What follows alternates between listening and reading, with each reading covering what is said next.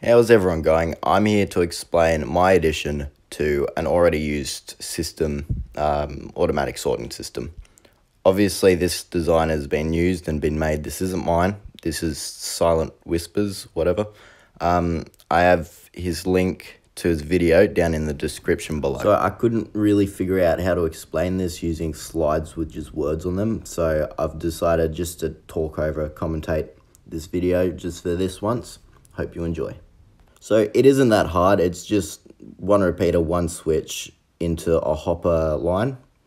The hopper line leads, in this example, into a dispenser going into lava, just to quick disposal. You can have it into chests, you can have it into whatever you want, but I like lava because, I don't know, it gets rid of it pretty fast. So obviously you can see what it is, just a switch with repeaters going into the hopper, which usually locks it, but as soon as you flick the switch, it unlocks it, leading to that chest's content going into the hopper line into the lava. If it gets too full, it'll back up all the chests and it'll ruin the sorting system. So that's where the flicking the switch comes in. There's all the blue concrete.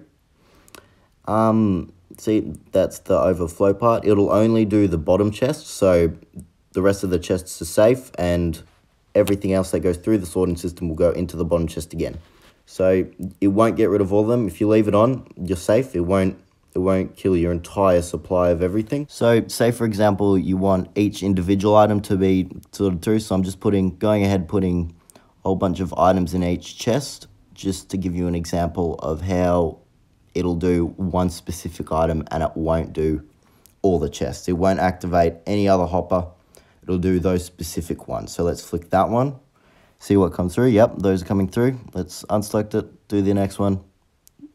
See, it's all working. There's a little bit of time between each one, but, you know, that's, what do you do? It's not the end of the world.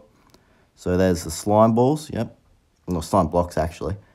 So let's do the next one. I think redstone is what I put in the next one. Yep, there we go. It's the next one. And so that is the worked example of my design. Welcome everyone to my survival world. This is my previous survival. Now, I haven't spent too much time lately in it, but I just thought this was a good example because I use it in this world below. So this is where the sorting system is. Say, for example, I wanted all these carrots going into the lava. I've flicked the switch. See, they're going down. Going down slowly because the hopper rates, but as fast as you can get it.